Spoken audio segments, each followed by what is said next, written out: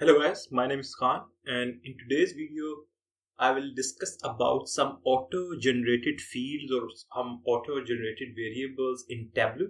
So once you import data into Tableau, Tableau automatically creates five fields for us. So in this video I will go through that what are those fields and how you can use those fields in your analysis or in your visualization. So for this video, I will be using again my US census data. I will quickly go through the data again. So this is the data in Excel. So I have variables, country, state, state to region. So these are kind of categorical variables. Then I have some Meyer variables like population, death, marriage, divorce, year. And then date and status are also a categorical variable or dimension variable. And the thing to note here is that I have about 51 rows in my data. So let's see. So now what I will I will go to my Tableau. So this is the shortcut for me in my desktop for Tableau. I will click it. As I said you guys before, Tableau works in 3 steps. First you need data to import, then you create visualization, and in third step you share your report with the other users. So I will go to Microsoft Excel. As I've shown you guys that my data is in Excel format. I will say open. So this is the data. So I will go to sheet 1. So if I go to sheet 1 and if I show the variables that I have in Excel, so these are the variables that I have in Excel. But if in my Tableau, if you see that Tableau have created this new Meyer dimension, Meyer names, and then also have created latitude, longitude, number of records, and Meyer values. The important thing to note here is that these things are not in your data. Actually, these are the fields that Tableau have created for us. So there are 5 fields that Tableau have created for us. The important thing is that how you can differentiate that these are the things are coming from data or from that these are the fields that Tableau have created. The easy way is that these auto-generated fields are in italic style. All others are in normal style, whereas here these latitude, longitude, these names are all written down in italic. And in total, there are 5 auto-generated fields that Tableau create for the user. And now I will show you guys that how we can use those auto-generated values. So I will give some example. So suppose if I say number of records and if I write down under text, so you can see it's written down that I have 50 records. But if I go to my Excel, you can see from my last row is still line 51. Actually, it's showing me the 50 record because my first row is the variable name. So in Tableau, it's not considered as an observation. So Tableau start considering observation from the line number 2 of Excel and consider the first row of Excel as the variable names. That's why there are 50 number of records. So suppose if I want to see that in my data I also have a variable, region variable, which is dividing the US states into 4 regions. But suppose if I want to know that how many observation in my data is corresponding to each region, so we can do it very easily. So suppose I have a region variable here. If I put it into the columns, you can see, or into the rows. So you can see that in North Central I have 12 observation, Northeast we have 9, South 16, and West 30. So in this way you can even use these auto-generated fields too in Tableau.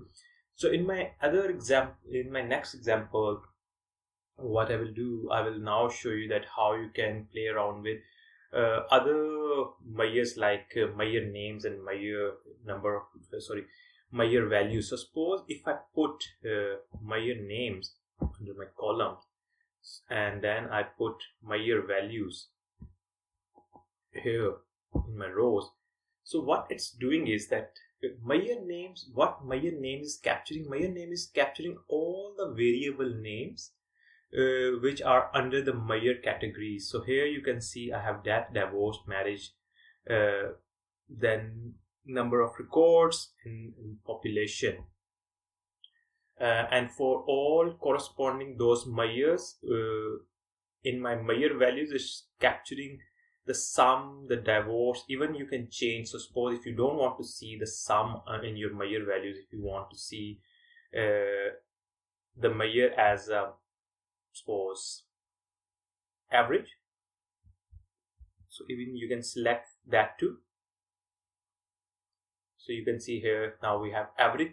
So here I'm trying to show that the measure names category is measure name variable or field is capturing all the names which are under measure, and whereas the measure values is actually capturing all the values which are under the measure. The good thing about these measure names and measure values is that you can use them, measure name and measure values auto-generated field, to create graph in which you can show the information from several variables in one graph only.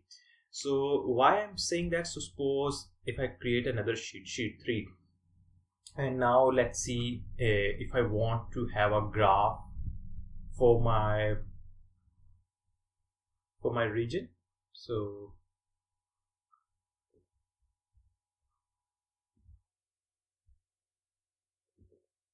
suppose now if I use this measure name in the column, and actually I haven't selected any rows, so therefore there is no data here.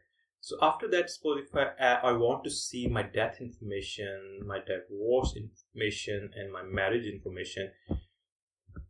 But here the point to note here is that Tableau is showing me the information in separate axes. But I suppose if I want to join this information into the same axis, so I don't want 3 separate axes like this.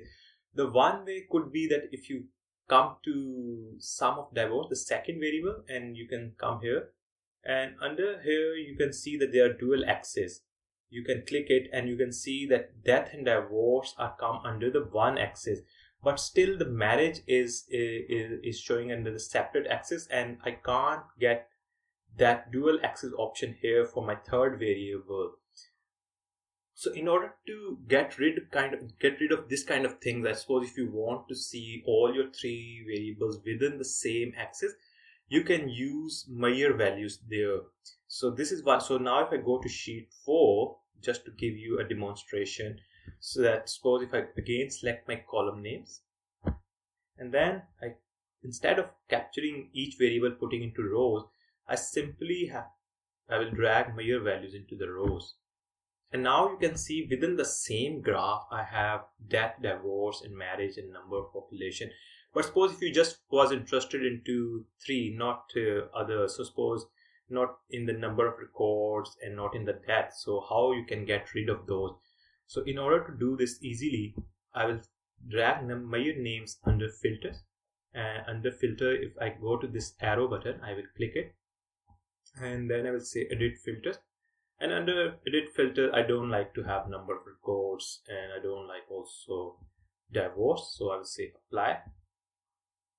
Okay, so now I have all the variable, which is, if you notice here, that this information, death, marriage, and population, is coming from 3 variable, and I'm presenting that information of 3 variable within the one y-axis. So this is the beauty. Especially this thing become very important when you have to create time series graphs. Then these attributes like measure names and measure values become very handy. So I will also give you an example that how you can use measure names or measure values when you will be dealing with date variable or time series graph. So if I go back to my sheet 5, so in order to show you guys that how you can use measure names and measure values attributes in time series graph. So the first thing is that I am discussing the time series. So I will need a date variable, which should be in the date format, as you can see from the calendar sign here. So I will put it into my columns, and then so suppose I want over my date, I want to see different variables, that how they are changing. So I will drag measure values here, And here you can see, because I have just 50 rows of data, so here if I click this add button, because I want to see it on a day level. So this is the data you can see I am having here.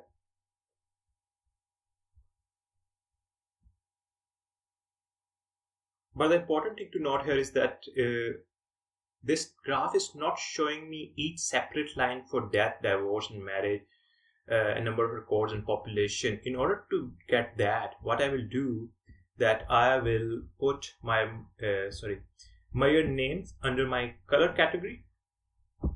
So now you can see there is a legend got added here, which is showing me the death, divorce, marriage.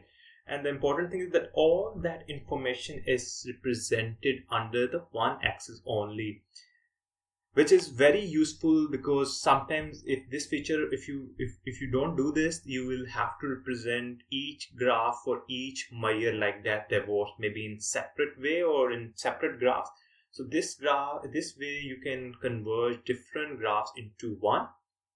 And suppose again I want to get rid of variables like number of records or divorce or death, so I can easily do that. So I will go to my filters, I will edit filters, and I don't want to see. So suppose if I just get rid of number of records and number of population, apply. So now you can see, okay.